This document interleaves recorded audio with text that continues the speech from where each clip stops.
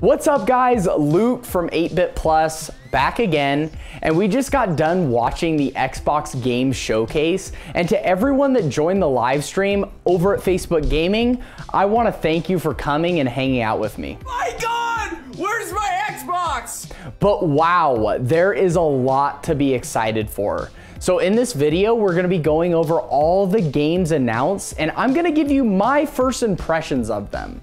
We got a lot of games to talk about, so sit back, relax, make sure you subscribe, and let's get right into it.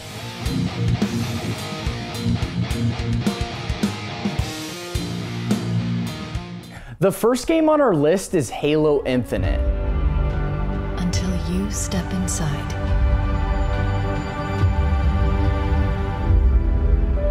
It's probably the game we're all most excited to see more about. And we got a chance to take a look at about 10 minutes or so of gameplay, and I have to say, I'm really excited for this one. The gameplay looks smooth and fresh with a new grappling hook that Master Chief wields and can be used for grappling onto ledges to reach new heights, as well as to pull items towards your character, like those pillar beams from the older games that can be shot and explode. Also, it seems as though there's kind of a sandbox style of map where you have a series of small maps that you can explore and take care of missions in your own order.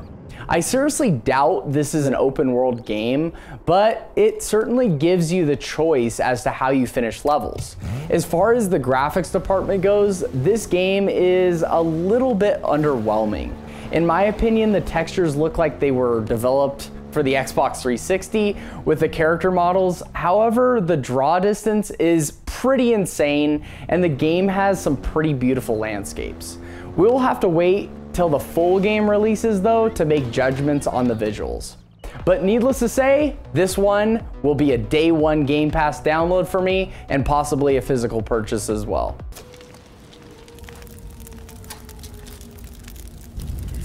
The next announcement was the State of Decay 3.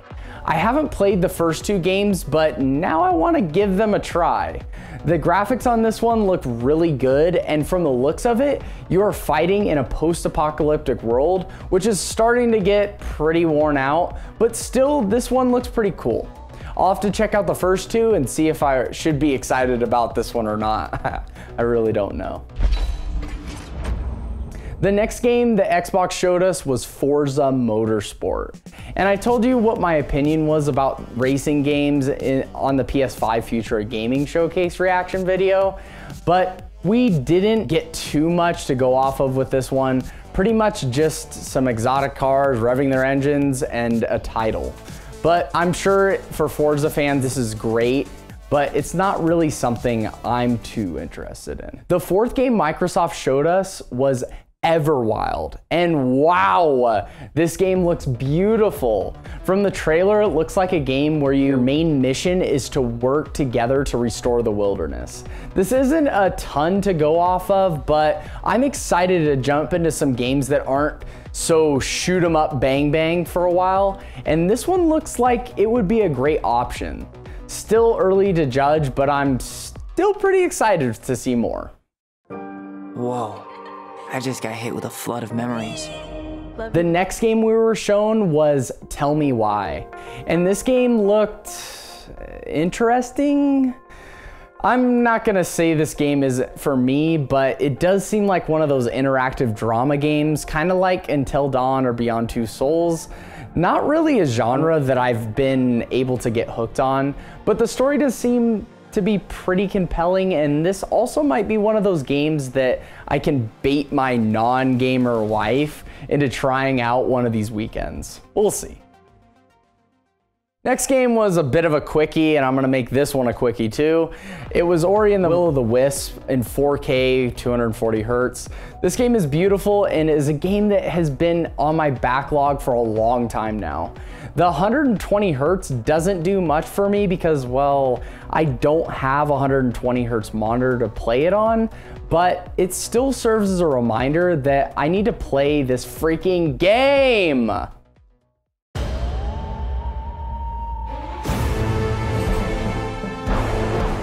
And the seventh game that we were shown was the Outer Worlds DLC. Peril on Gorgon.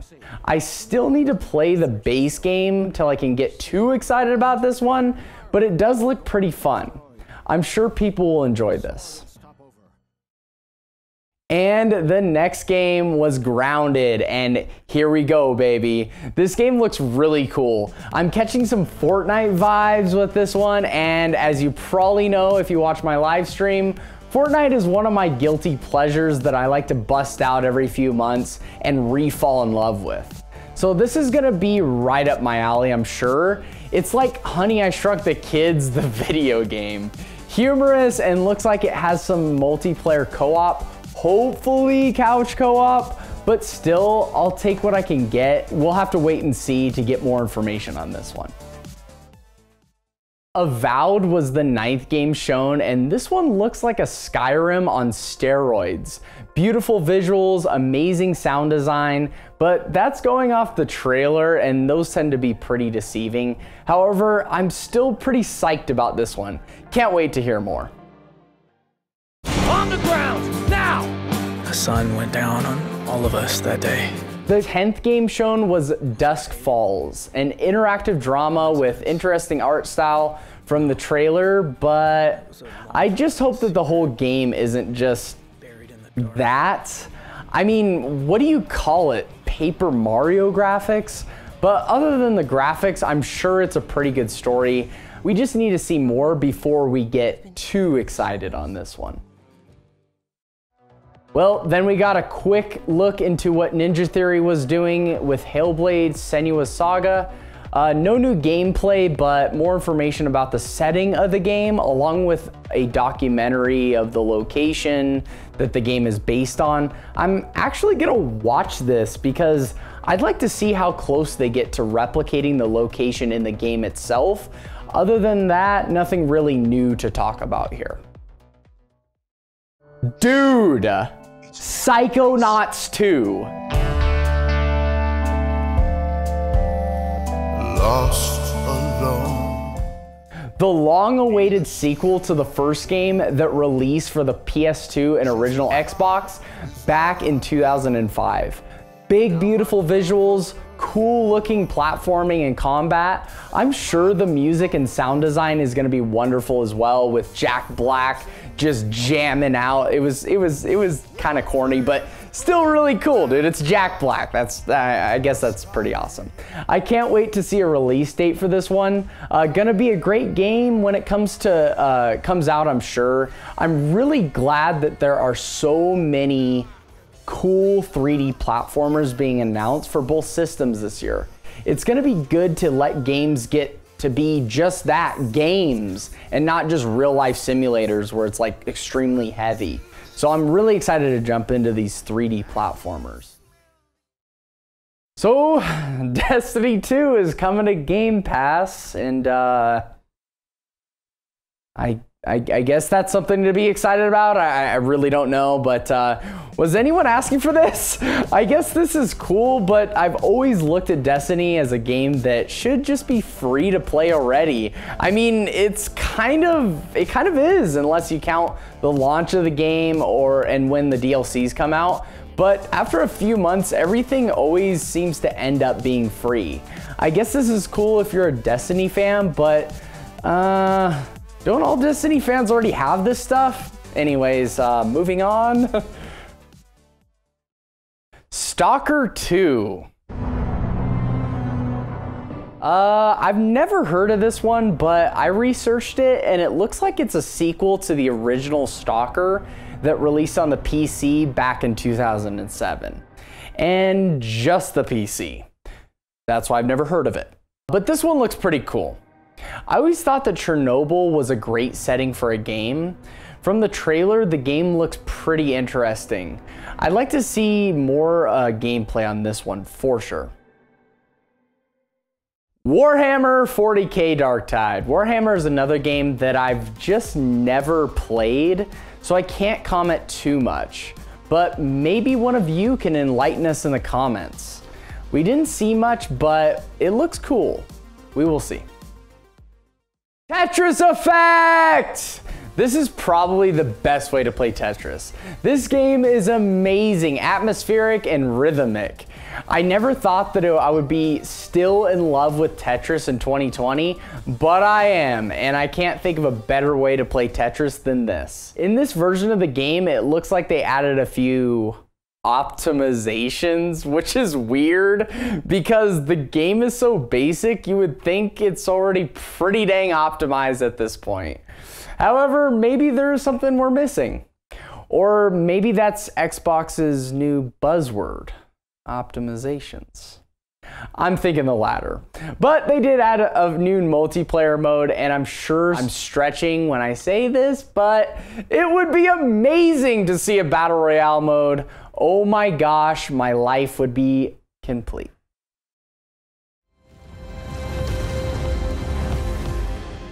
The Gunk. Another cool looking indie game, and from the trailer it looks like you are a space traveler that lands on a mysterious planet, ooh, and soon discover that the planet needs your help. You have this Luigi's Mansion-like vacuum that sucks up all the gunk so you can navigate through the world. This one looks pretty interesting and I cannot wait to see more. Then we got another look at The Medium. And I have to say, this trailer did way better of a job of getting me excited for this game than the showcase back in May. As you know, if you've been watching my videos, I have been in a coming of age period with the horror genre, and I just can't get enough of it. And in this game, I'm getting some pretty real horror vibes. It looks like you have dual realities that you're dealing with, and you have to keep track of both. I assume you will be able to switch back and forth at will, and in order to solve puzzles and defeat enemies, you have to use that back and forth mechanic. This one looks super cool, and I can't wait.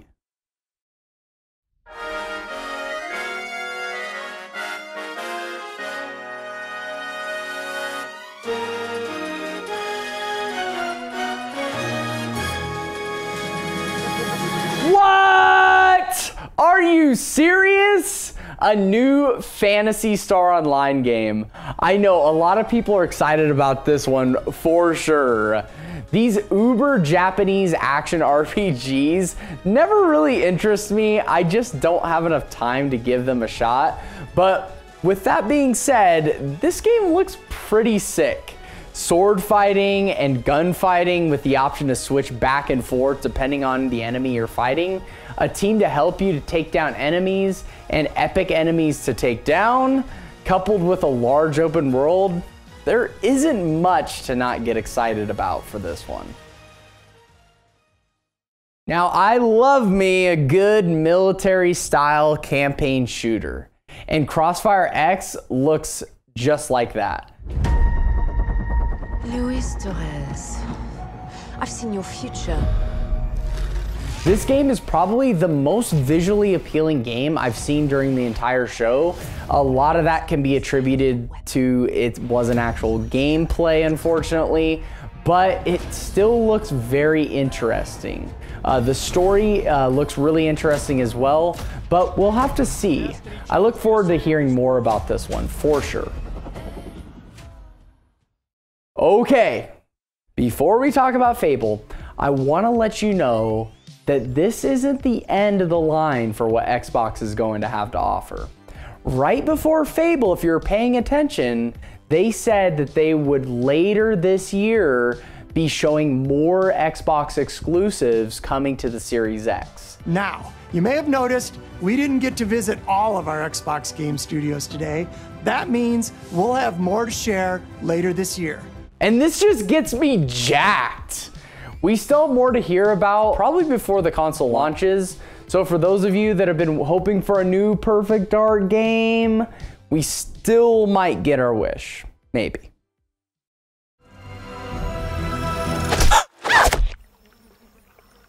Not all stories have happy endings. A new Fable game. We didn't see much other than a little intro video with a fairy getting swallowed up by a toad, which was pretty hilarious, by the way, but it's a freaking Fable game. Now, I'm gonna be honest and say that I've only completed the first Fable game, but I've played all of them and they were awesome experiences. I'm super excited to hear more about this one for sure in the coming months. Wow, what an awesome presentation. This showcase was packed full of stuff to be excited about. As for me, I'm super excited to hear more about Fable, The Medium, Psychonauts, Grounded, and of course, Halo Infinite. I will say that a lot of what we saw in the showcase was trailers, but I'm thinking that this was strategically done this way. Remember that a lot of the games we saw today were world premieres. Yes, it would have been great to see gameplay of all these games, but in order to do that, the showcase would have been 2+ hours. Ain't nobody got time for that.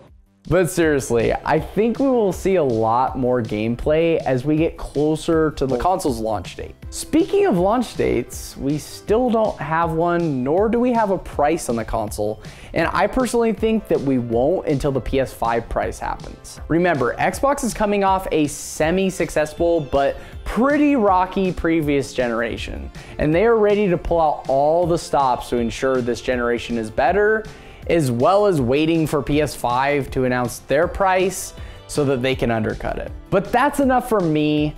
I want to know what you guys think. The Xbox game showcase last week, did you like it? Did it come up short, meet, or exceed your expectations? Let me know in the comments section down below. Also, if you got value out of this video, do me a big favor and smash like, as well as subscribe with bell notifications turned on for more content like this. And lastly, we do have a Patreon for those of you that are interested in supporting us and would like some extra content like behind the scenes of our unboxing videos and seeing YouTube content days, weeks, and months before they go live on YouTube. But until next time, guys, Luke from 8-Bit Plus signing out, and I'll see you in the next one. God bless.